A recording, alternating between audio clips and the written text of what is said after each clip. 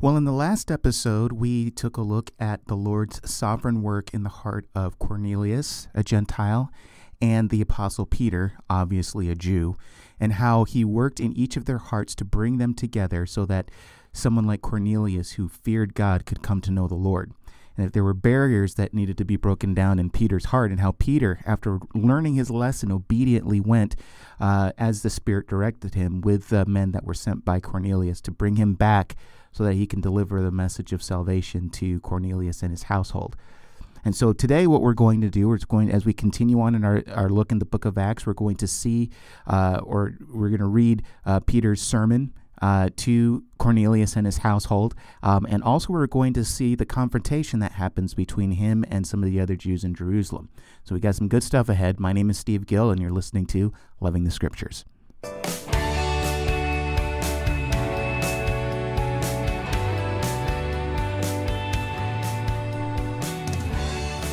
Yeah, so Peter boldly went where no other Jew had gone before. That's the way I kind of like to look at things. That's the way I kind of like to consider things. And we don't have to go into a great big detail and review as far as the things that we looked at last time. But I do want to hit up on some of the highlights, mainly with the whole thing. And I'll repeat this again, is that I just find it interesting how God worked in his sovereignty to bring these two people together, and how when God had already did what he needed to do with Cornelius and sending the angel to tell him to send men to go get Peter, and then he decides to work with Peter the next day. And in his wisdom and his sovereignty, God worked everything out so that by the time the vision came to Peter about the food that he was to kill and eat, and while he was contemplating all of that, right there at the door were the men that Cornelius sent. Obviously Gentiles. And so it was just a matter of immediate application to the vision and what God was trying to get across with that whole thing. So I think that was amazing. So while even in the vision, Peter had his hesitancy, because it says that, because again, if you remember, he sees the vision of the sheet coming down, it says, and there's all sorts of animals on there, and the Lord says to Peter, get up, kill, and eat. And Peter says that I would never do that. I've never eaten anything that is unclean. And the Lord came back to him and said, do not call unclean what God has made clean. And so that happened 3 times. So 3 times this whole exchange went on, just according to script, each time, 1, 2, 3. And, you can sense the hesitancy there. But then when the application immediately comes by, there's nowhere for Peter to go. And so the Spirit says, I've sent these men, go down and don't be afraid to receive them in. And you see that the lesson has taken hold, because Peter does what the Spirit says, and he brings them in as his guests. And as Peter explains later to Cornelius, he says that when the men came, I went with them without objection, and that's true. And so everything is just clicked for Peter. And as soon as he came to Cornelius and his household, he says, you yourselves know that it's unlawful for me to do this, but God has kind of shifted me in another direction. That's just the paraphrased version of what Peter said. And so the barriers in his heart had been broken down. By the way, while I have this on my mind, I just want to throw this out real quick, because I know that last time I spoke a little bit about clean and unclean foods and the regulations and stuff there, and how that was supposed to be a picture of separation and holiness. It's not anything health or dietary related. Some people try and make a 21st century application to that, but that has nothing to do with that. What we talked about was that this was a holiness issue. This was a symbol. This was a symbol of the Israelites' separation from the other nations, namely in them being forbidden to eat certain foods that other nations did. So if they were to interact with them in banquets, they'd be surrounded by a lot of food that they wouldn't be able to eat.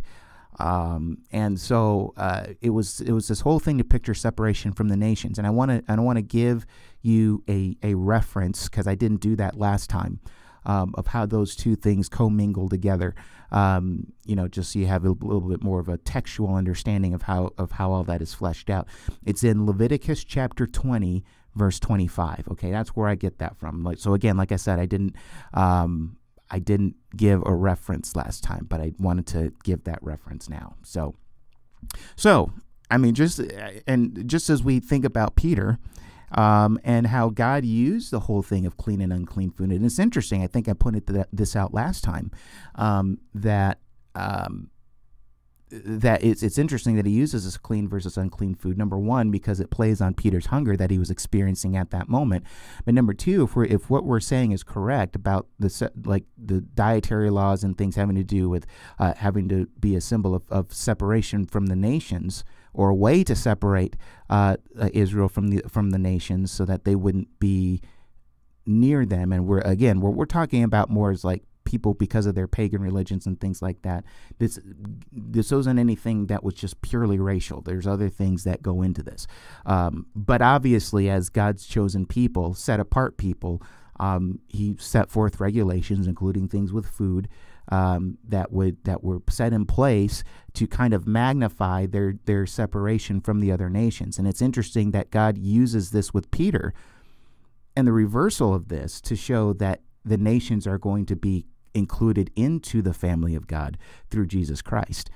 And Peter's going to see all of this unfold as it relates to his encounter with Cornelius and his household. Okay, and so what we're gonna look at today is we're going to look at the actual message that Peter delivers to Cornelius and his household. Again, remember, it's not just Cornelius, even though the angel appeared to Cornelius and from all indications didn't appear to anybody else. He summons Peter like he'd been commanded to, but he also brings back, not brings back, but I mean, as far as Cornelius invites friends and relatives into his house, so that when Peter comes, they're all ready to hear what Peter has to say. And I want to make a slight correction here, and we'll see this as we go on. But last time I had said that there may not have been any sort of indication that Cornelius knew specifically what Peter was going to touch on or what he was going to talk about. But when you read further in the text, and we'll see this in our text today, from the retelling of the story of what Peter was saying of what Cornelius said, we see that the angel did tell Cornelius to go get Peter to tell you the message by which you can be saved. So at least, that is the information that Cornelius has. That wasn't spelled out in detail in the other accounts in the previous chapter, but Peter does lay that out to the people that he's telling this to.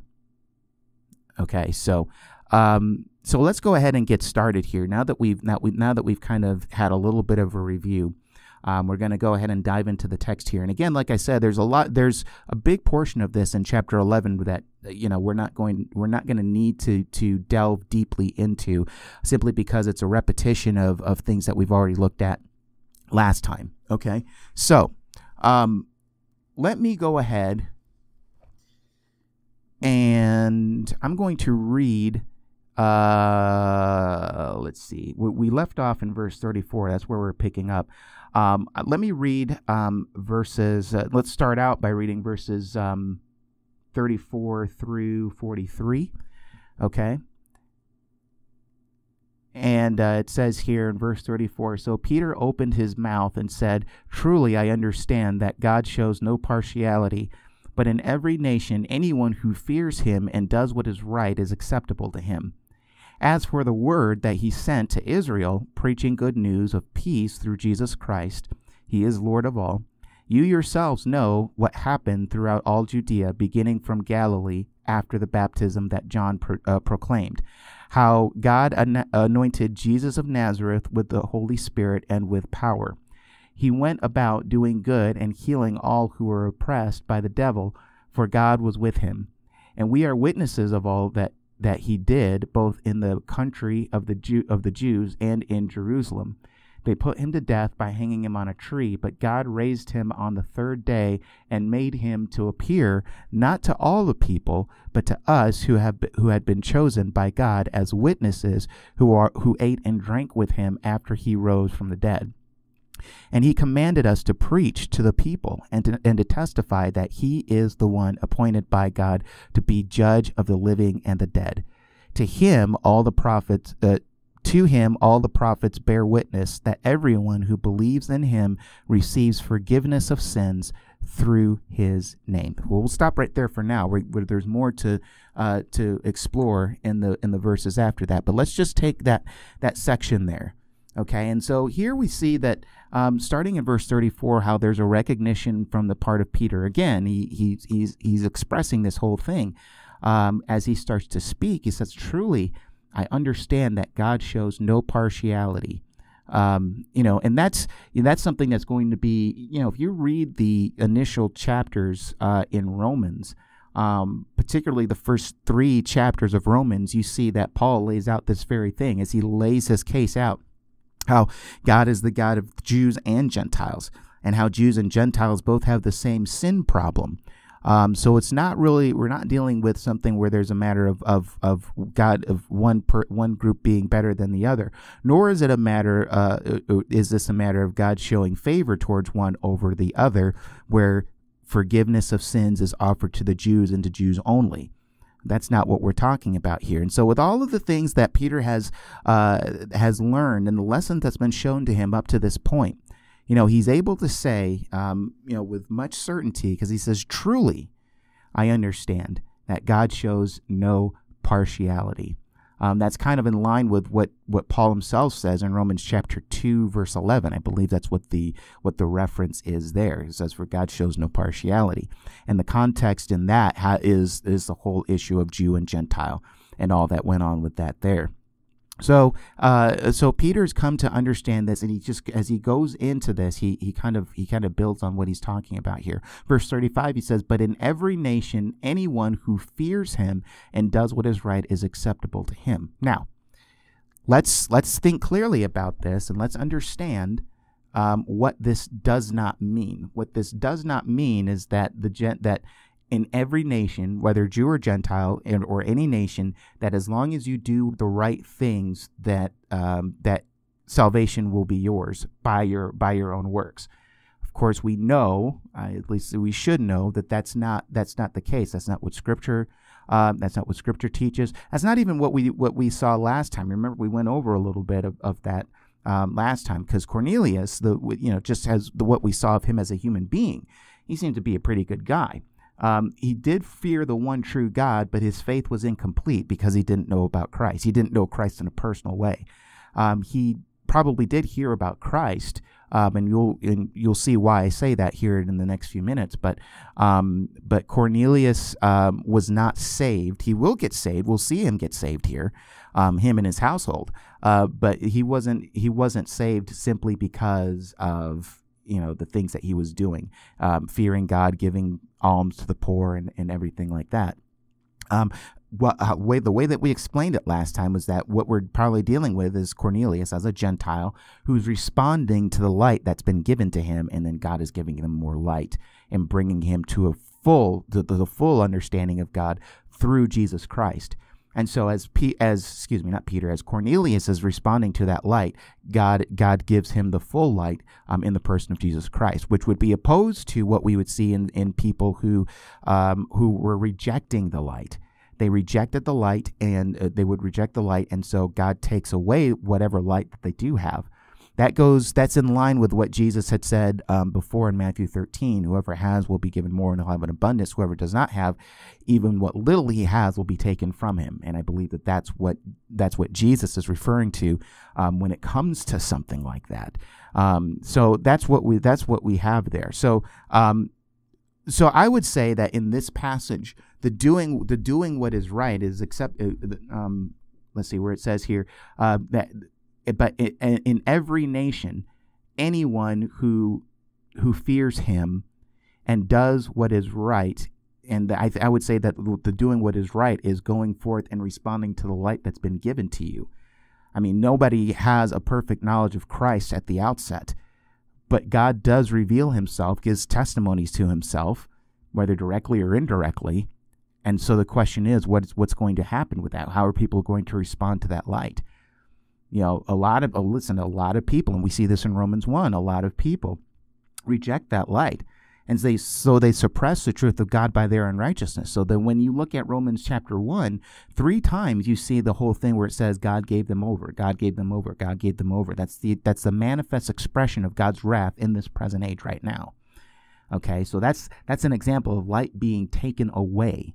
Okay, God's gracious hand, his protective hand being taken off of society. Okay, but Cornelius, on an individual level, even people in his household, we see something that's different. Okay, you even see this initially with the 12 disciples, because with the whole thing of whoever has will be given more, and he'll have an abundance. Whoever does not have, even what he has will be taken from him. That was in response to the disciples' questions, asking, "Why do you speak to the people in parables?" And pretty much that's his explanation. Parables, while in some cases they were meant to reveal, in a lot of cases they were meant to confuse those people who were in stubborn rejection of him. Okay. Now, with the disciples in particular, we know that that the Lord continues to give them more light. Why? Because you have the disciples at times coming to Jesus and saying, "Hey, can you explain this to us? Can you explain that to us?" Okay, so they're responding to the light that's been given to them, right? And so Jesus gives them more understanding of the things that have been laid forth in the parables, right? And so that's what you have. So all that to say again is that we're not dealing with something with salvation by works. I think we know that, but it's important to just to confront that issue, because just a straight reading of that's maybe what it sounds like it's advocating there. Now notice there in verse 35 it says, "But in every nation." So every nation means every nation. This is open to every nation. It's not just a matter of where we now learn that it's outside of the realm of the Jewish community, the Jewish people, but it's just for these Gentiles here, and there, here. All these other Gentile nations, they're not worthy of it. No, that's not what that's saying there. In every nation, and notice here, every nation, anyone who fears him. And remember, Cornelius feared him, right? He was God. He feared the Lord. He feared God. Anyone who fears him and does what is right is acceptable to him. And notice that the term anyone shows the individuality of this whole thing. And so it's not even connected to what nation you identify with. So that's why the Jews in themselves couldn't identify themselves as a whole. Like, well, I'm part of the Jews. I'm of the Jewish nation. I'm of the Jewish people. Therefore, that I automatically qualify for acceptance in the kingdom. No, that's not the case.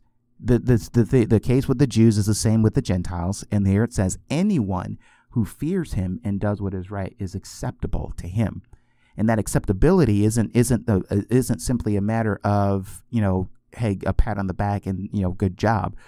The acceptability of that person is manifest in God revealing more to them so that it leads them to salvation. Because really that's ultimately what it comes down to. That's what people are being drawn to. Okay. And so that's what you have there. Now, as we continue in verse 36, it says, "As for the word that he sent to Israel, that God sent to Israel, preaching good news of peace through Jesus Christ," and then in parentheses, this is interesting, he says, "He is Lord of all. You yourselves know what happened throughout all Judea, beginning from Galilee after the baptism that John proclaimed." Now, let's just go back there. We shouldn't be surprised if we're familiar with Scripture that verse 36 says is where Peter's talking about the word that was preached to Israel. Israel was the first to hear of this, the preaching of Jesus Christ and everything like that. All of his ministry, pretty much with the exception of groups of Gentiles here. But, for the most part, Jesus' ministry was aimed at the people of Israel. Okay, even when Jesus sent out the disciples 2 by 2 to preach the kingdom, he says, "Go nowhere to the Gentiles or to the area of the Samaritans, but go rather to the lost sheep of Israel." Matthew chapter 10, right? So, Peter is taking them on a quick history lesson of just how this whole thing unfolded here. And so he says, "As for the word that he sent to Israel, preaching good news of peace." Now, I hesitate here to go further into this, because actually we're going to talk about this whole thing of peace and preaching peace and the gospel of peace in a couple of weeks when we take time to explore the another aspect of the gospel. But let me just lay this out, and then I'll reserve everything else for when we pick up this topic in a couple of weeks.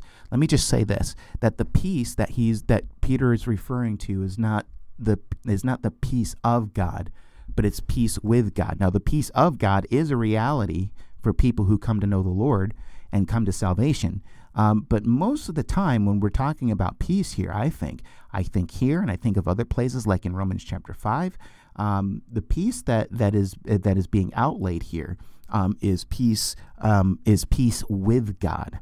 And so I'm just going to leave it there. I want to just spend some time to talk about these things in a little bit more detail in a couple of weeks. So it says that, it says he was preaching good news of peace through Jesus Christ, and then the parenthesis says he is Lord of all. And that's just an interesting parenthetical just statement that Peter just kind of lays out there. And that kind of gives you this idea that Jesus Christ, whatever they may have heard about him, Peter wants them to understand that Jesus Christ is more than just a simple human being.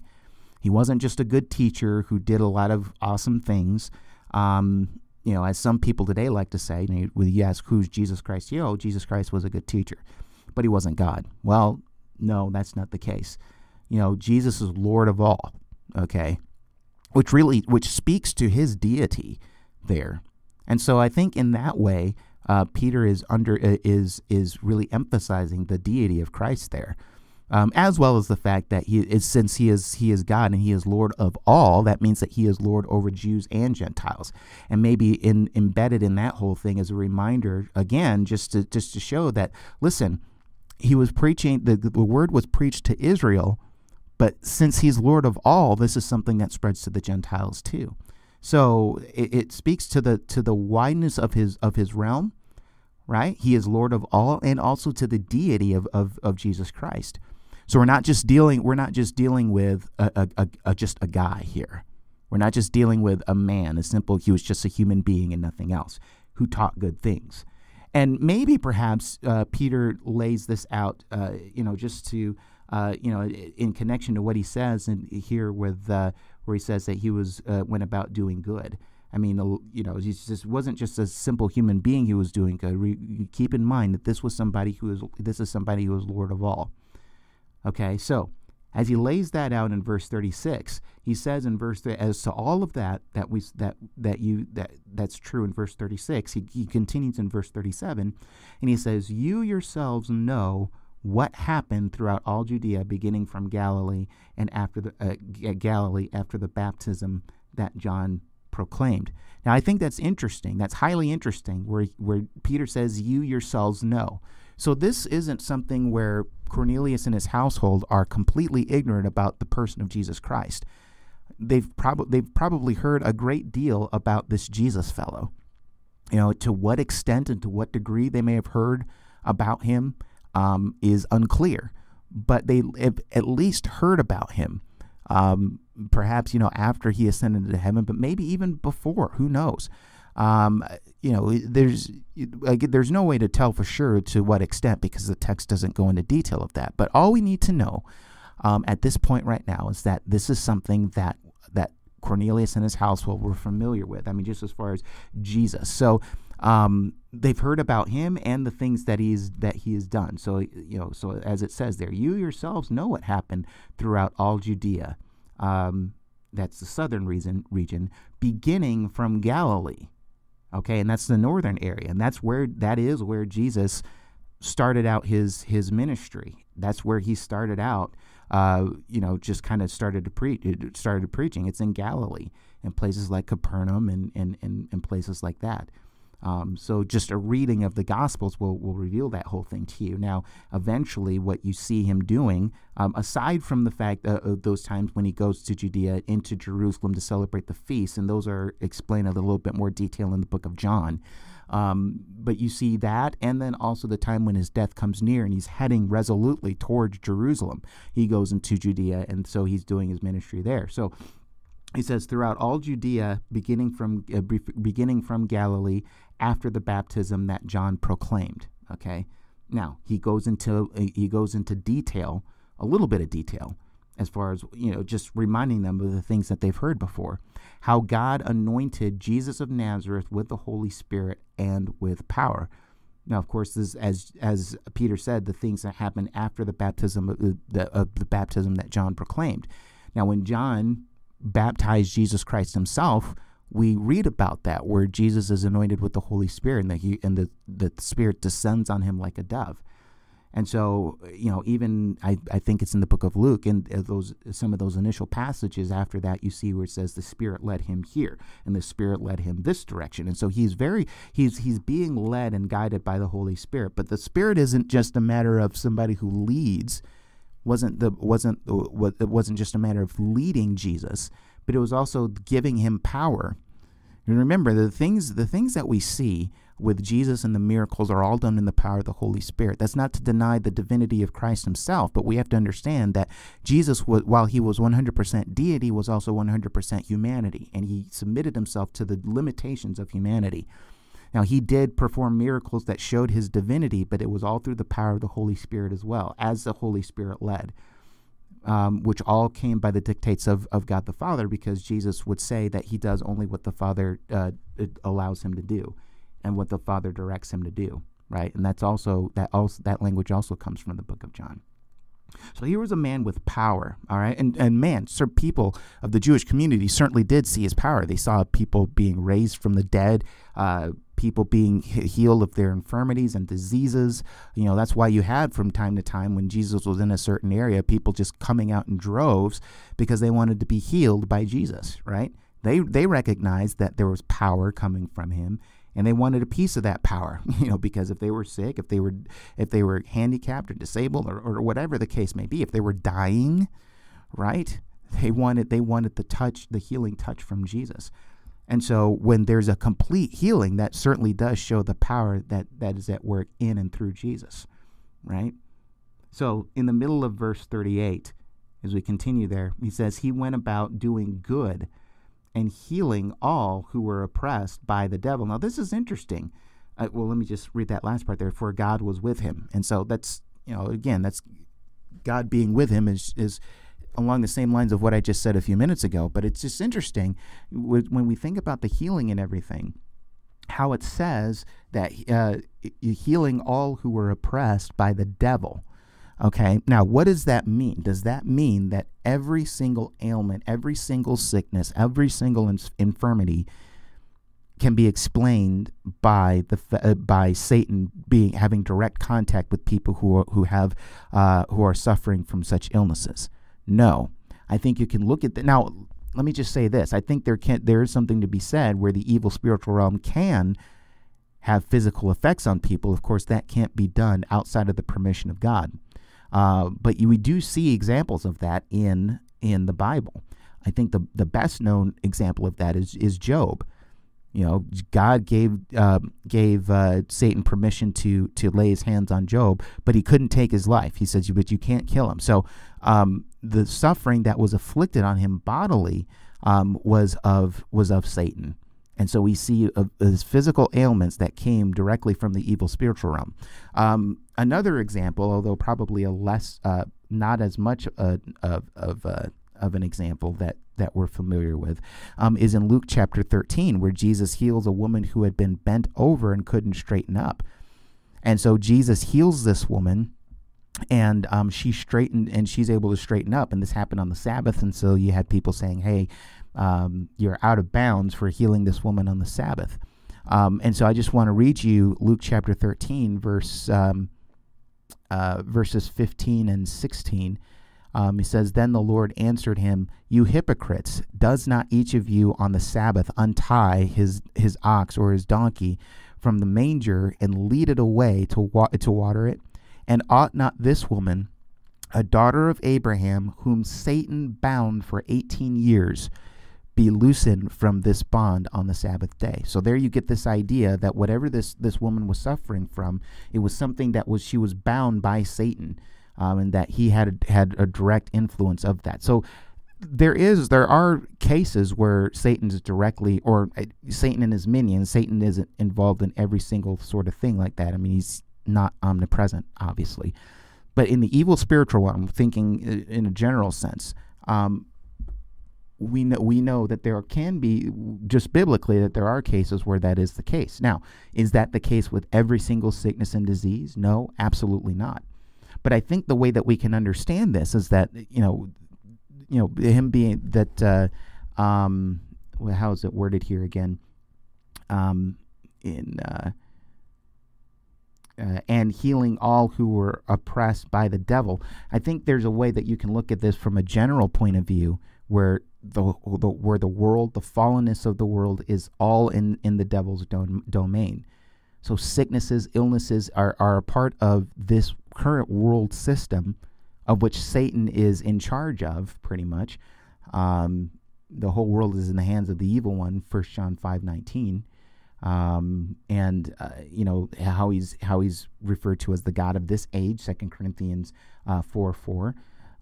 This is all a part of his area. And so as time goes on, when Christ comes back and there's final victory over sickness and sin and everything like that, when Christ comes back, the devil and sicknesses and diseases and all that sort of thing will be done away with. And those who believed in him will exist in resurrected bodies in a new heaven and a new earth. A new heaven and a new earth that was cursed by sin, and it was part of Satan's domain, right? So that's really how you can I think you can adequately explain that whole thing. But also at the same time, Jesus wasn't just in the business of healing people physically. He was all for the spiritual as well. Just as Jesus said to the man in John chapter, at the moment I think I'm getting this mixed up. I don't remember if this was the lame man in John chapter 5 or the blind man in John chapter 9. Whichever case it was, where after Jesus healed him, he comes back, and Jesus says, "See, you are well," because he healed him, and then he says, "Stop sinning, or something worse will happen to you." And I believe that what he was referring to there was calling him to repentance, so that the worst thing, dying without Christ, wouldn't happen to him, where he would spend eternity in eternal torment. Okay? So Jesus wasn't just about the physical. He was there to heal and mend hearts and lives, to bring people back into right relationship with God through him. And so really that's what you have also there with this releasing of oppression from Satan, from the evil one. You'll even get clues of this much later in the book of Acts in chapter I want to say it's chapter 26, where Paul says that he was called to call people to release people from the power of Satan to the power of God. Okay? So there's a transition from one realm to another, from one domain to another. And so people in the perspective of salvation are released from bondage to the devil, and that's all through Jesus Christ as well. Now, verse 39, it says, "And we are witnesses of all that he did, both in the country of the Jews and in Jerusalem." So there's that whole thing again, because remember, Peter and the other apostles were designated as witnesses. Now, we think of witnesses, we think of sharing our faith. Now, that's true. But in this context, and even in other places where this has been used, and I think that we've talked about this before, way, way, way back in earlier studies of our book of Acts, when they're saying that we are witnesses of this, they are actually saying we are people who have seen this with our own eyes. Just think about the Apostle John, and when he wrote his first epistle, those first 4 verses or so, it talks about that Jesus is the one that they've seen, they've touched, they've listened to, all those sorts of things. That's the language of a witness. That's the language of somebody who says, "I was there when I saw this whole thing." So Peter's saying that we were witnesses of this. We were witnesses of all that he did, both in the country of the Jews and in Jerusalem. Okay, so all of these mighty works that he did, and doing good and releasing people from bondage, Peter says that we were there, we saw these sorts of things happen. But but the ending part of verse 39, it says they meaning the Jews, they put him to death by hanging him on a tree. Now, my goodness, I mean, when you read the succession of those verses, it just seems like what an awful thing. You have Jesus doing good and releasing people from oppression, and then they put him to death. Why? Well, we don't need to go into that. We don't need to analyze that. If you're familiar with Scripture, if you've read the Gospels, you know why. And Peter doesn't feel the need to delve into that. He focuses on what's truly important there in talking about the actual death of Christ, how he was killed, and how they put him to death by hanging him on a tree, obviously meaning the cross. Cornelius, being a Roman soldier, would have known what that was all about, obviously. Crucifixion, that was a favorite mode of execution for the Romans at that time. Now, here's the thing. That's just one part of the sentence there. But let me read the other part of there, which goes into verse 40. So let me go back to that last sentence in verse 39 and then into verse 40. It says, they put him to death by hanging him on a tree, but, gotta love that word, but God raised him on the third day and made him to appear, not to all the people, but to us who had been chosen by God as witnesses, who ate and drank with him after he rose from the dead. So there's another case where they were witnesses. They were witnesses of his resurrection, and that's nothing new. And that's nothing new for Peter to say, because Peter had said that before too in his Pentecost sermon and elsewhere, that he was a witness to the resurrection. So in an indirect way, you kind of have the same concept of he was put to death, but death couldn't keep hold of him, and he rose from the dead. He exited the grave, if you will, as that but says it leads into in verse 40. But God raised him on the third day and made him to appear. Now, the emphasis here in verse 41 is pretty interesting. It's pretty important. It says not to all the people. And just imagine what that would have been. In our human minds, the way that we might strategize something like this by our own human wisdom, we might think, well, okay, the best thing for Jesus to do once he rises from the dead is to go and show himself to everybody, even to the people who put him to death and everything like that. And that would instantly change people's minds, And so we would think that would be the perfect strategy. I mean, if people thought that they killed you, and then here you come out walking and saying, "Hey, you killed me, but here I am. I'm alive." See, that sort of thing. But that's not what Jesus does. Now, that might make people scratch their head a little bit, and they'll ask, "Well, why wouldn't Jesus do that?" Now, again, I think part of that goes into the whole thing of responding to the light that's already been given, and just really what goes on with the hardness of heart. Okay, we're dealing with, even before the resurrection, we're dealing with a situation where Jesus was driving demons out of people, and people were saying that it's only by Beelzebub that he's able to drive out demons. And that's, to say something like that, Jesus essentially was saying, it shows that there's nothing else that can be shown to you that would convince you of me being the Son of God. And so therefore he's able to say to those people that, the blasphemy against the Holy Spirit is a sin that will not be forgiven either in this age or in the age to come. Okay, that's the true display of ultra hard-heartedness, right? It was there. There were stony hearts, and it was not going to get fleshly at all. And so even when we think about those things before the resurrection. Now, when the resurrection actually happened, if you notice, particularly in Matthew chapter 28. When the soldiers tell the Pharisees what happened, they don't deny, or they just say, "Oh, get out of here. That didn't happen." I mean, they see the empty tomb, and they don't question, and they say, "Well, maybe he wasn't really dead," and these sorts of things, like so many other people, so many skeptics try and do today. Well, maybe he wasn't really dead. Jesus's bitterest enemies didn't deny that Jesus was dead and that he'd been laid in the tomb. They knew that Jesus was alive. But what did they say? They say, well, he really was the Son of God, and then they repent? No.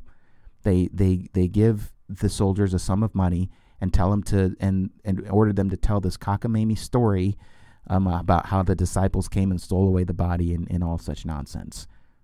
Hard-heartedness? Yeah. So really, with hardness of heart to that level, Jesus refuses to continue to reveal himself to those people. The light that they had, what little they had, will be taken away from them. And that's pretty much what you have going on there, as well as people, other people of regular Jewish society, some of them anyway.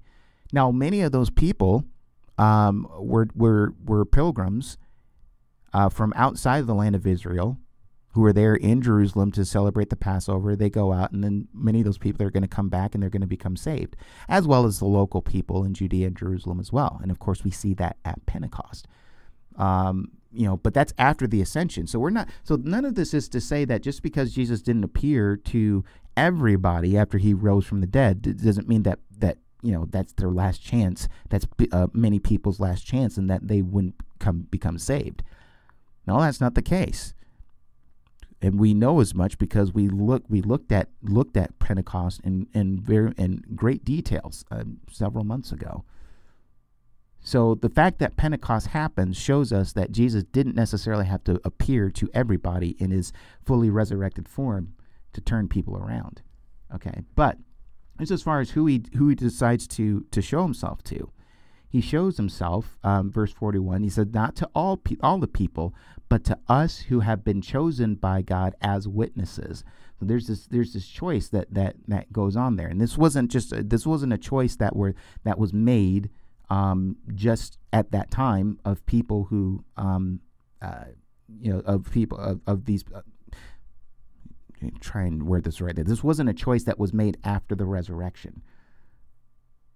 God had already made his appointment before when he designated these people as apostles. There were many disciples, and then he chose 12, designating them apostles. I believe that's in Luke chapter 6, I believe. And listen, he appeared to a lot of other people as well. In 1 Corinthians 15, you learn that he appeared to 500 people at the same time. He appeared to his brother James, right? But in the immediate context, what Peter is trying to get across here is that that he appeared to the apostles, whom he had chosen as witnesses, and listen, who ate and drank with him after he rose from the dead. And that might not seem like a big statement, but it is pretty much saying that we know that that he was in bodily form, and not just some sort of spirit or apparition, as people would superstitiously may have thought and pushed back on. Jesus says, well, we ate and drank with him. Ghosts don't have bodies. Jesus had a body, and we knew that it was a physical body because he ate and he drank. He took food in, okay? So we're dealing with a real Jesus with a real body who really was risen from the dead, okay? Verse 42, it says, "And he commanded us to preach to the people and to testify that he is the one appointed by God to be judge of the living and the dead." Okay, so that's interesting. We know that Jesus gave them the Great Commission, which applied to them in context, applied to them in the immediate context, but by extension applies to all of us. The commanding to preach. Now, notice how he words this here. That they were to preach to the people, then to testify that he is the one appointed by God to be judge of the living and the dead. Now, that's an interesting thing. He says that's what we're to go and to preach about. And of course, I think that's totally in line. I mean, we think, well, wait a minute. I thought they were supposed to preach good news of that Jesus is the Christ and he is forgiveness of sins. Yes, and Jesus did actually tell them that too, that you were to be witnesses and that they were to call people to repentance for the forgiveness of their sins. But I think this is what you have here. You have people who the apostles, as they preach the fact that God was judge, that God appointed Jesus to be judge. They give a warning of upcoming judgment and calling people to repent so that they can escape judgment and enter into a right relationship with God through Jesus Christ. And I think that's how that works. And it covers on all areas, because it says he's to judge the living and the dead. So that means if Christ comes back, when people are alive, he judges people who are alive, and he judges the people who are dead, who are in the grave. They're going to be raised up as well, and judgment is going to happen to them as well. You're going to have some people who are going to go into eternal life, and some people who are going to go into eternal damnation. Okay, but it's interesting. He says the testimony that we're giving is that God has appointed Jesus to be judge. And so for a society in a time today when we think judgment is not shouldn't be expounded on, that's actually what the apostles were commanded to preach and to testify to. And so Jesus, and that's still the case today. There's a day where when Jesus comes back, he's going to judge the living and the dead. And those who don't know him, that when that judgment comes, it's not going to be a happy time for them. And I shudder to think that for a lot of those people, when that time is too late, they're going to enter into eternal judgment and no way out. I mean, if you really ever just stop and think about that for like 2 seconds, I don't know if you're like me, but sometimes it sends a shiver down your spine, right? But that's what they testified to. They testified to the fact that Jesus Jesus was appointed by God to be judge of the living and the dead. Okay. Verse 43, to him all the prophets bear witness that everyone who believes in him receives forgiveness of sins through his name. So you think that the gospel message was just something that's just New Testament? No. Peter says right here, to him all the prophets bear witness. The prophets, who are the prophets? The prophets of the Old Testament. They themselves bear witness that everyone who believes in this here sounds like New Testament verbiage here, but I mean, in one way or another, the prophets pointed forward to this and talked about this. And everyone who believes in his name receives forgiveness of sins through his name. Okay?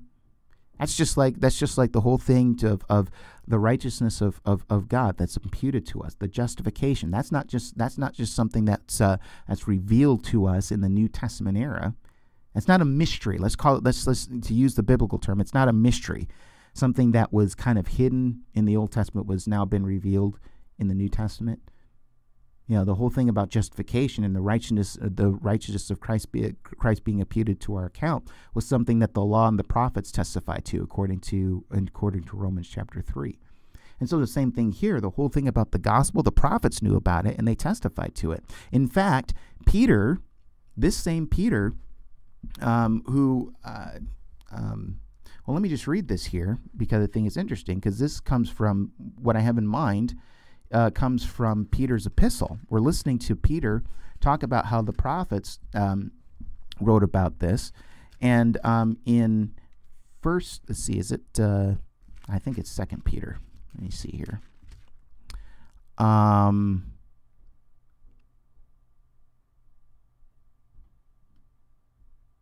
Let's see here.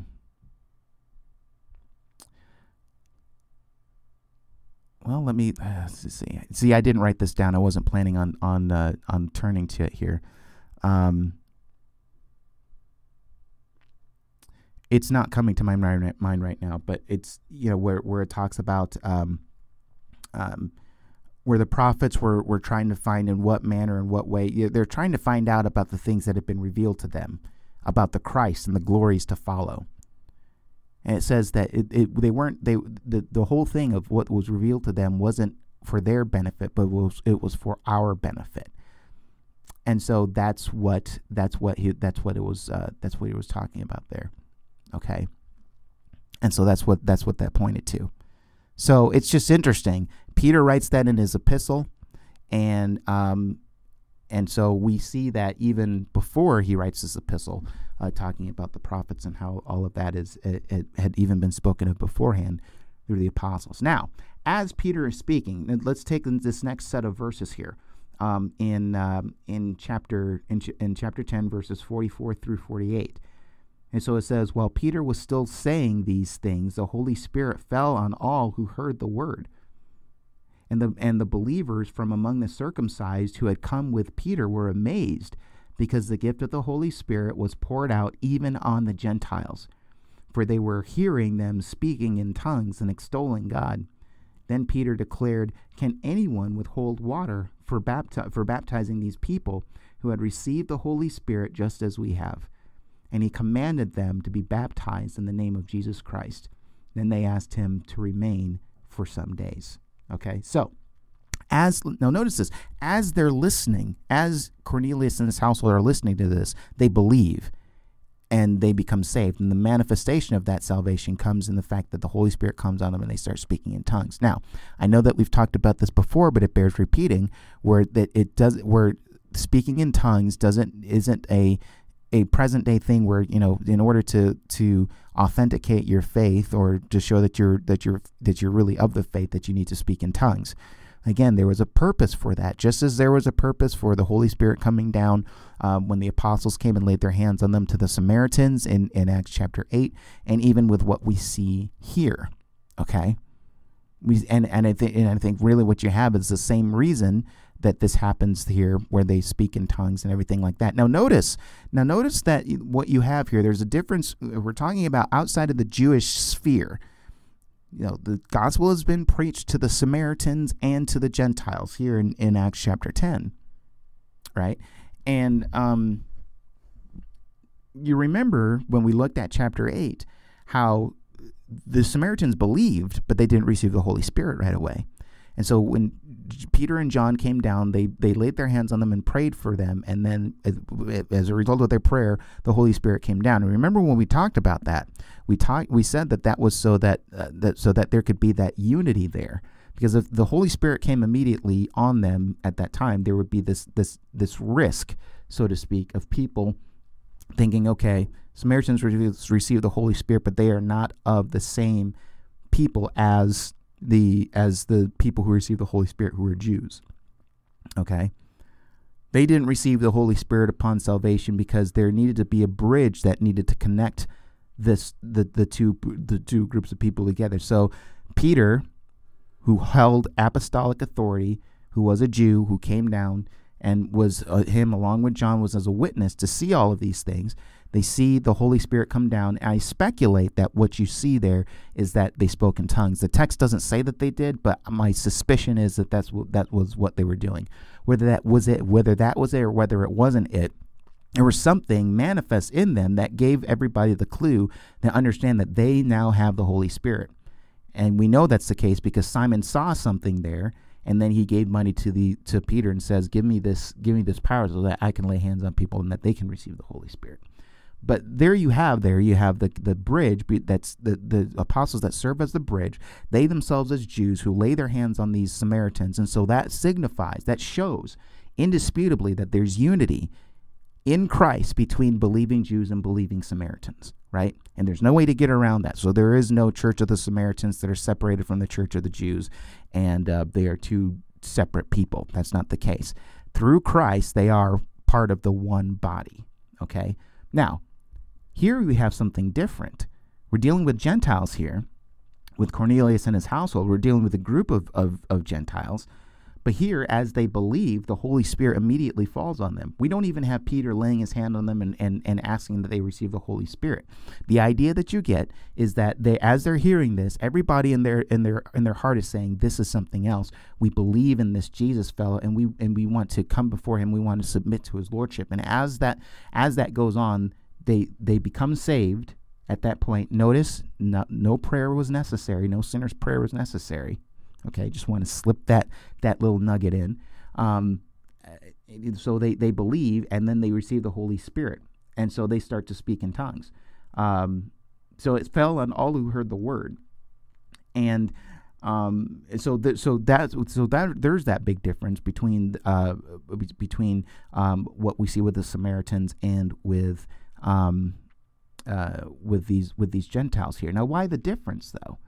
Well, I think the difference is because whereas before you didn't have an authoritative apostle there to witness this whole thing and to see this and to kind of give this stamp of approval, which would have said a lot to a lot of people in the Jewish world. While the apostles weren't there right away when the Samaritans believed, here in Cornelius in his household, Peter is already there. So the coming of the Holy Spirit can happen right there at the moment of conversion as he's preaching the gospel to Cornelius and his household. Now, I think that also does bring up a little bit of a question, though, because people might ask, okay, that may be true, but again, like as you yourself said on past broadcasts, Cornelius is not the first Gentile to have accepted the gospel. So what about the Ethiopian eunuch? Why didn't we see this happen to him, where the Holy Spirit comes down and he starts to speak in tongues and everything? Now, listen, that didn't happen to the Ethiopian eunuch, obviously, and it didn't need to. We understand that he was someone who genuinely became saved. But I think the idea was with him, there was just one person who was there, giving the message, and that was Philip. He was the only Jew in that situation with Philip and the Ethiopian eunuch, and maybe some other people that he may have been traveling with.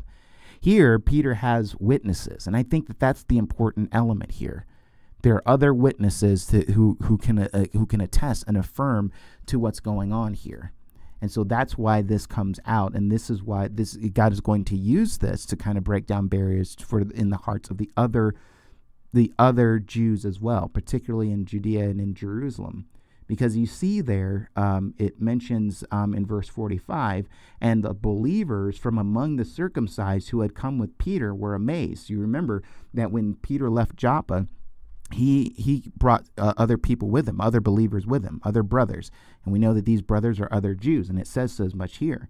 And so they were amazed as well. Now, they were probably a little bit more behind the eight ball than Peter was at that point, because they didn't have a vision revealed to them or anything like that. They may not have known specifically what led Peter to go with these men to Cornelius's house, or what their attitude was when Peter says, "Hey, come on, we're going to this Gentile's house," or whatever. But it says there that those people who were circumcised, the believers who were circumcised, who had come with Peter, were amazed, because the gift of the Holy Spirit was poured out even on Gentiles. So they're saying, okay, well, goodness, it's even on the Gentiles? Wow. So, I mean, as far as their thoughts go, they might have been a little bit behind where Peter was as far as understanding everything here. Now, no doubt, though, the fact that these Gentiles receive the Holy Spirit is going to permanently solidify this understanding in Peter's mind of God being no respecter of persons, and how this whole thing touches not only Jews but Gentiles as well, who come to know the Lord through Jesus Christ. Okay, so Peter's already there, and there's witnesses there, and so that's why I think you have this difference between what you see with Cornelius and what we saw in chapter 8 with the Samaritans, where the Holy Spirit didn't come right away. And so that's there. It's a special occasion that we see all of this going out. So we're not to take from this that when somebody becomes saved, if they don't start speaking in tongues or something, then that shows that they're not saved. Or if they don't start speaking in tongues sometime down the line, that means that they don't have the Spirit, and so they have to continue to ask for the Spirit, and then the Spirit will come sometime later. That's a misinterpretation and a misrepresentation of what's going on here for people who advocate those sorts of things. Okay, so there's a purpose behind all of those things, the way that we see them laid out in the book of Acts. Okay, so Peter's Jewish companions were amazed at this, and amazed at the fact that this is something that happens to Gentiles too. So they're like, wow, it's truly amazing. And so in verse 46, he says, "For they were hearing them speaking in tongues." So there it is they were speaking in tongues and extolling God. They were extolling God, okay? So what a sight. It may have been the case that for these Jews, the only people that they saw extolling God were other Jews. And they never would have thought what it would have looked like for other people outside of the Jewish community to be extolling God. And it kind of reminds me of, and this isn't what I'm about to say, isn't meaning to say that I didn't think that other people, other nations, other cultures could extol God, but really, when you're surrounded by your own culture and stuff, and you go to church in your own culture and in your own city and things like that, you're used to other Americans, seeing other Americans extolling God. Now, in two instances, when I've been overseas, and been with people from other countries in their own country worshiping God. It's truly an amazing thing. And it's just amazing, not because I didn't think that it was possible. That's the one difference between me and what we see here with these Jews here in this passage. But I wasn't amazed because I didn't think that something like that was possible. But it just widens your perspective. So when you're sitting in the middle of a schoolroom, it really wasn't a schoolroom. We met at a school, but the surrounding places of it was it kind of resembled more of a garage, actually, if you want to know the truth. But whatever the case, meeting in a school with Indians in India on a Sunday morning and watching these people worship God, and not knowing, if this was an Indian song, worship song, not understanding what they're saying or what they're singing, but they're singing and praising God in their own language. And being around Christian brothers and sisters who live halfway around the world that I have the chance to visit and to interact with. It's just amazing watching people of other nations worshiping God in their own language. And so it's just for me, it's amazing in that sense. I don't know if anybody else has had that kind of experience before, but it just reminds you of the fact that God is not a God just of Americans, or is not a God of whatever city or whatever state that you're living in. God is a God of the whole world, and He is up to a lot of things that are much bigger than what you and I can conceive of. Just think about it. It's true. When we think about what's going on in the world and how God is active in the world and how He brings people in other parts of the world to Himself, I'm not even talking about foreigners who live here in the United States, as wonderful as that is. We're talking about in other places in the world, how God intervenes in places with people in other places in the world, just as He does in the United States. And that's truly amazing. That's wonderful. So it's just a joy and a privilege to be able to be a part of this whole thing where you're in the midst of your own brothers and sisters who are of a different nationality, a different culture, who believe in Jesus Christ, and they're singing and praising God and extolling God in their own language with songs that I don't know. Now, I've heard people in other language still singing in their languages, but singing a song that you're familiar with and you can tell by the tune. So you know what they're saying because you know what the words are in English. But in other times where they're singing something that you're not familiar with because it's not something that's from America, and they're worshiping God and they're lifting up their hands and they're worshiping God and they're worshiping Christ, and God is up there saying, "I love it, I love it all," right? And so in some way I can identify with these Jews, but but not perfectly. The situation isn't perfect. These Jews here are totally surprised because they wouldn't have thought that it would be possible that the Gentiles would even be able to partake of this, just as the Jews did. So it's important that there was that witness aspect there of these other Jews along with Peter to see all of this happen. Okay? So it says, as it says there in verse 46, where they were hearing them speaking in tongues and extolling God. Then Peter declared, and then it goes into verse 47. Now watch this. Can anyone withhold water for baptizing these people who have received the Holy Spirit just as we have? And so there's the whole thing, the connection that Peter is making, that this is the same thing that happened to us, and we're seeing the same thing happen to these people. Now remember what Peter had said in Pentecost when he was calling people to faith and calling people to repent. Repent, every one of you, and be baptized, every one of you, for the forgiveness of your sins, and you will receive the gift of the Holy Spirit.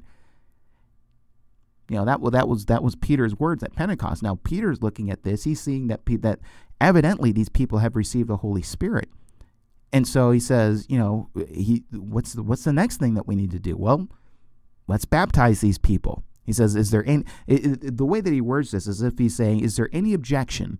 Is there any objection at all to us moving on to the next step right now of having these people baptized? And so here again is another example of the immediacy of baptism. Soon after these people come to faith, they immediately think baptism, not 20 or 30 years down the road. I know I've talked about that in past episodes before. I'll just mention it again, just so you get it in your heads. That's the pattern that we keep seeing here in the Bible. And people come to faith, and immediately or soon after, the next step of obedience is baptism. And so he said, the question is interesting. Can anyone withhold water for baptizing these people who have received the Holy Spirit just as we have? And it's like that ending part is put in there to give the implied answer of no. So in other words, it's kind of like, is there any objection, anything objectionable to bringing these people to the waters of baptism? Is there anything that can keep them back? Is there something, and Peter's not asking this because he doesn't know. He knows what the answer is. And this is another reason why it's important that those other Jewish guys were there as well. The 6 Jewish brothers, those Jewish Christians there. Because if you notice, if you read on in that text, there's, there is nobody who comes up and objects. There's nobody who says, well, no. Because these are Gentiles, we need to treat them differently, or we need to really consider what's going on here. That would actually be a foolish thing, given the fact that they've seen the Holy Spirit come down and these people are speaking in tongues right in front of them, right? And so, is with Peter saying, essentially saying, is there any objection to this? The fact that nobody among those 6 that came with Peter objects shows that this is the real deal, and that they are convinced. They themselves are convinced as well. So Peter has some allies when he comes back to Jerusalem, and he has these people who are confronting him about going into the house of a Gentile, right? So he says, let's see, find my place there. In verse 48, it says, and he commanded them to be baptized in the name of Jesus. Then they asked him to remain for some days. Okay, so they were baptized, and then he remained with them, remained with the Gentiles. So now we've seen that Peter has fully immersed himself into the whole thing of being around Gentiles, and that would be his way. You read in Galatians chapter 2, Peter was used to hanging out with Gentiles. Now, of course, he had a little bit of a foible because he was afraid of what the Jews would say when some people from the circumcision party would come in, and he was afraid of what they would say. So he started to withdraw himself from the Gentiles. And Paul had to oppose him to his face and say, what are you doing, dude? Right? So, but he remains with them for some days. How many days, we're not entirely sure. Okay? But he stays with them, and, he probably taught them and told them more about Jesus and taught them more about the faith, probably doing the same things that Jesus had instructed them to do. Baptize, make disciples of all nations, baptizing them in the name of the Father, Son, and the Holy Spirit, and teaching them to obey all that I've commanded them. So I wouldn't be surprised if what you see, what was going on during that time was what you see happening in Acts chapter 2, verse 42, where people were devoted to the apostles' teachings, where people were devoted to Peter's teaching here in chapter 10. I wouldn't be surprised that would be what was happening. I mean, they didn't ask him to stay and to remain just to hang out. I mean, they were hungry for more truth and hungry for more scripture and for the word and things like that. And so no doubt that's the activity of Peter during that time. Okay. So that's chapter 10, but that's not the end of the story here. So we get into chapter 11 here. And in chapter 11, in these initial verses, notice what it says here. It says, now the apostles and the brothers who were throughout Judea heard that the Gentiles also had received the word of God. Okay, so word had spread, and so here's the thing, that what they heard. Notice closely what they heard. They heard that the Gentiles also had received the word of God. Okay, that the word had been preached to them, and I guess they would have perhaps even would have understood that there was some acceptance of some sort on their part. But I think the idea is that they heard that the word had been preached to them, and that they had received the word from the mouth of Peter. Okay? That's the rumor going around. And so in verse 2 it says, so when Peter went up to Jerusalem, the circumcision party criticized him, saying, you went to uncircumcised men and ate with them. Now, you notice the objection here? Notice the objection isn't as specific as the description of verse 1. It's not along the same lines here. It's not along the lines of, hey, why did you go and preach the word to Gentiles? Preaching wasn't even the part of their objection. Now, by default, it is, just based on what we hear these people complaining about. But it comes to show you that the fact that it's not even on their minds that these people receive the word, as wonderful as that is. And just with everything that happened, just how wonderful things are. Their whole thing is still on the whole thing. It's unlawful for Jews and Gentiles to get together and to hang out, and for Jews to go and spend time inside the house of a Gentile. That's where their mind is. And so what's their objection? Their objection is you went to uncircumcised men and ate with them. See, that's the thing. And what we have to understand about eating is that when you're at somebody's house and you're eating with them, in that culture, what that signified was close, intimate fellowship and friendship with one another. It's not just two people or a group of people hanging out. No, they're identifying themselves now as close friends. And so the Jews in Jerusalem have heard about this. They've heard about what Peter has done, and they say, that is not okay. You went and had fellowship with these people. Never mind that they received the word. That doesn't even come up into the picture. The first and foremost crime in their eyes that Peter committed was that he went to uncircumcised men, and you ate with them. You're identifying yourself as a friend of these people? What in the world is the matter with you? That's the idea there. That's the idea behind that objection. Now, when you get into verse 4 and following, I'm just going to read this large chunk here, and this is where I said a lot of this is just a repeat of what we've looked at before, but I do want to read it again. And these are going to be the words of Peter here as he explains himself. Okay? So, in verse 4, it says, but the uncircumcised, Oops, I'm reading the same line. Verse 4, but Peter began and explained it to them in order. I was in the city of Joppa praying, and in a trance I saw a vision, something like a great sheet descending, being let down from heaven by its four corners. And it came down to me. Looking at it closely, I observed animals and beasts of prey and reptiles and birds of the air. And I heard the voice saying to me, rise, Peter, kill and eat. But I said, by no means, Lord, for nothing common or unclean has ever entered my mouth. But the voice answered a second time from heaven, what God has made clean, do not call common. This happened 3 times, and all was drawn up again into heaven. And behold, at that very moment, 3 men arrived at the house in which we were, sent to me from Caesarea. And the Spirit told me to go with them, making no distinction. So let me just pause there and say it's just interesting because, he's even saying to these guys, look, the Spirit told me to do this and told me to go without making any distinction. So if you have a problem with this, if you have any sort of objection or any problem, understand that you're objecting to what the Spirit directly told me to do. You think that's going to shut some people up? Yeah, I think so. Middle of verse 12 there of chapter 11. These 6 brothers also accompanied me, and we entered the man's house. And he told us how he had seen an angel stand in his house and say, send to Joppa and bring Simon, who is called Peter. He will declare to you a message by which you will be saved, you and all your household. As I began to speak, the Holy Spirit fell on them, just as on us at the beginning. And I remembered, and this is interesting here, verse 16, and I remembered the word of the Lord, how he said, John baptized with water, but you will be baptized with the Holy Spirit.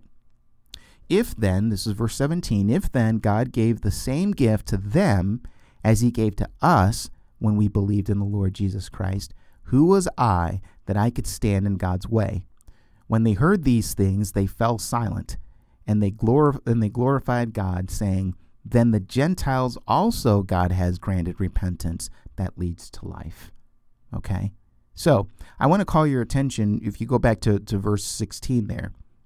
This is, and this is where Peter, we get a look into Peter's mind here as all of this was going on with the Holy Spirit. Is in verse 16 says, and I remembered the word of the Lord, how he said, John baptized with water, but you will be baptized with the Holy Spirit. Okay, so those are the words that that, remember, way back in Acts chapter 1, that Jesus had told the disciples, the apostles, before he ascended. Okay, so Jesus had told them about that promise before going up into heaven, and they understood this to be talking, that Jesus was talking directly to them. Okay, I don't think there's anything within that passage in chapter 1 that would give the disciples the idea that this was something that would happen to the Gentiles as well, or maybe they were supposed to understand that, but they just didn't. But with hearing Jesus speaking directly to them, they understood this to be something that's spoken directly to them and would be applicable only to them, and maybe to the other Jews at large as people came to know the Lord. But here's the thing. So the disciples are aware of what happened at Pentecost. They were participants of that. The tongues of fire came down on them. They started to speak in tongues at Pentecost and everything like that. So that's a fulfillment, right, in Peter's mind and in all the apostles' minds of what Jesus had said to them. He says that John baptized with water, but you'll be baptized with the Holy Spirit. Pentecost comes, boom, fulfillment of that, right? So, and then, you know, obviously we know that the Spirit is a permanent residence within them, and he works in them with power. Now, we get to, as Peter is preaching in the household of Cornelius, he sees the same thing happening to them that happened to Peter and the rest of his friends on the day of Pentecost. Okay, so Peter says, "I remembered the word that Jesus spoke to us about this," and you know, he's just pretty much thinking that it was directed towards them. But then when I saw this happen to Cornelius, you know, he says in verse 17, "If then God gave the same gift to them as he gave to us, and we believed in the Lord Jesus Christ," and it says when we believed in the Lord Jesus, I think he's talking in large part not just to the apostles, but to other Jews as well.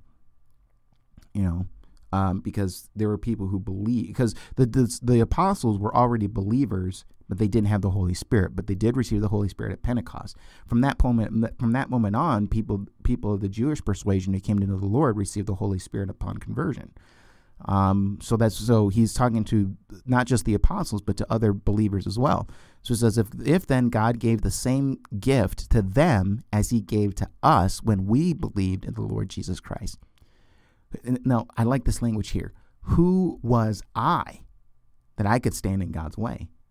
Just think about that. Who was I? You ever think that sometimes we object to certain things, and we don't even realize that things are biblical.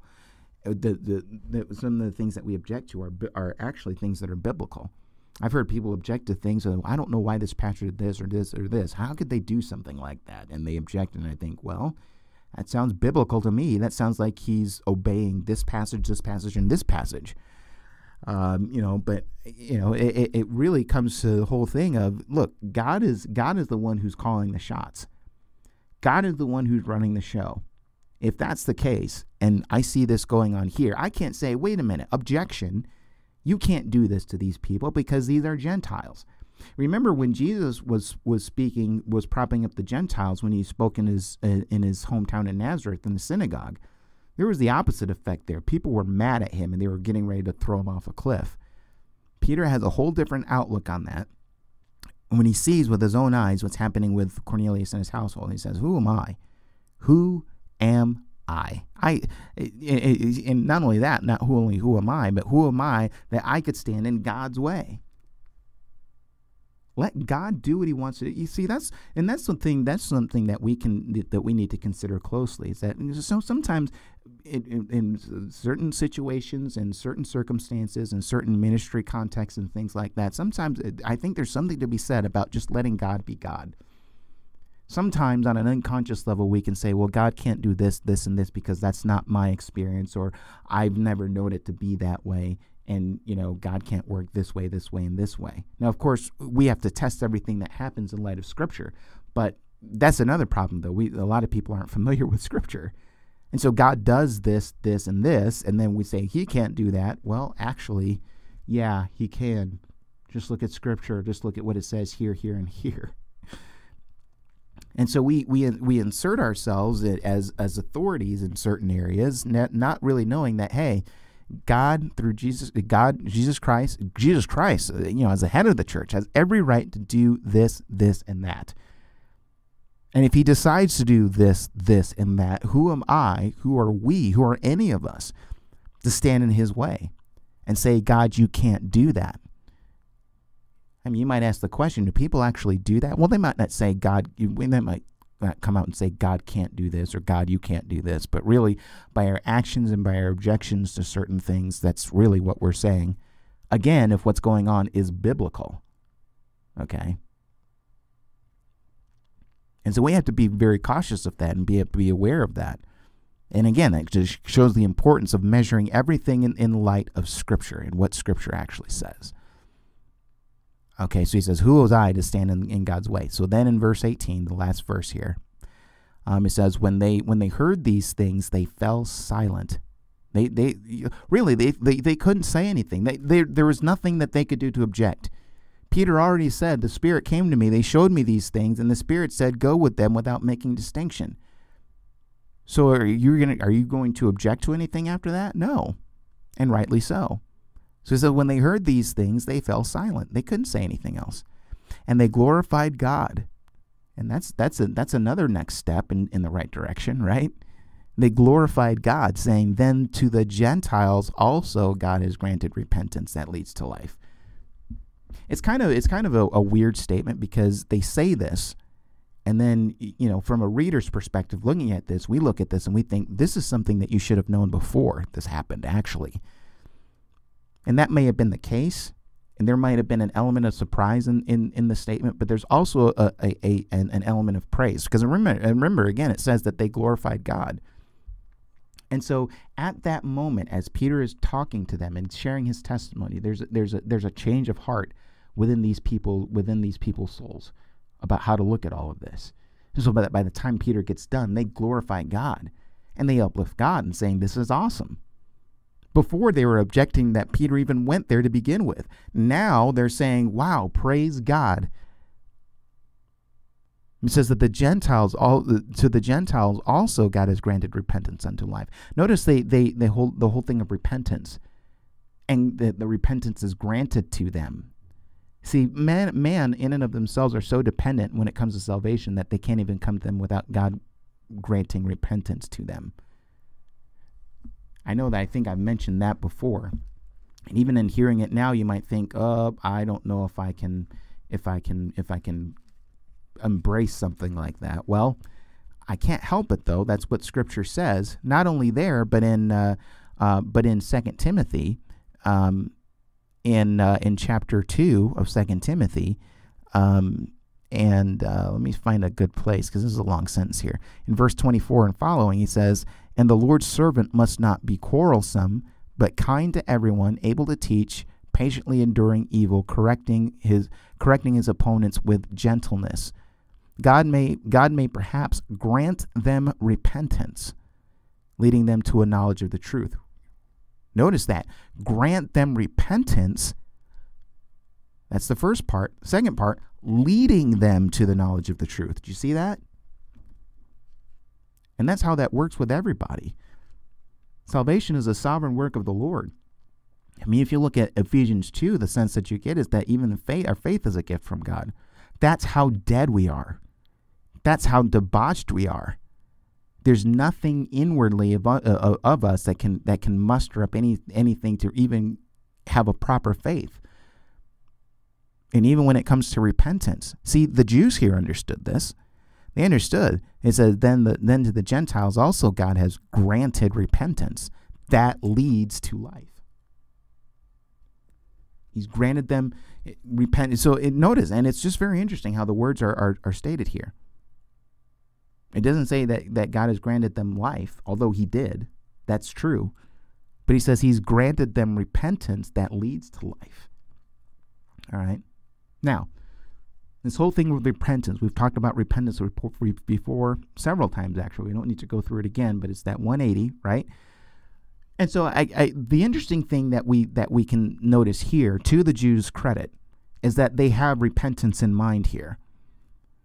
So when they're saying, wow, God has granted even the Gentiles repentance, You might think of along the lines that, Gentiles definitely need to repent because of all their paganism, all this, all that, and everything. But the fact that they bring out repentance and say that the Gentiles also were granted repentance implicitly implies that they understood that for Jews, they have to understand their sinfulness and repent. So it's not like we're dealing 100% with people who think that they're better than them because they're more moral necessarily. They understand that the way they came to know the Lord was by repenting of their sins, which would obviously imply that they understood that they were sinful and in need of a Savior, right? So that's kind of to their credit, and just what you see in this phrase here. But they get it now, and so you see how God orchestrated everything first starting with Cornelius, and then bringing Peter into the picture, and then he would use Peter and these other witnesses, because again, the witnesses, the 6 believers that went with Peter, it was so important that they went with him. So they come because they didn't object. Remember, Peter essentially asked, "Is there any objection to baptizing these people?" And there was no objection, so they baptized them. And so it's just amazing how God brings all of these things together.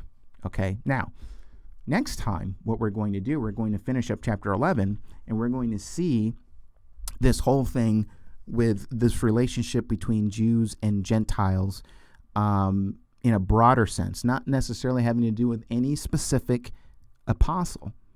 And these were people who in many cases were at work with one another.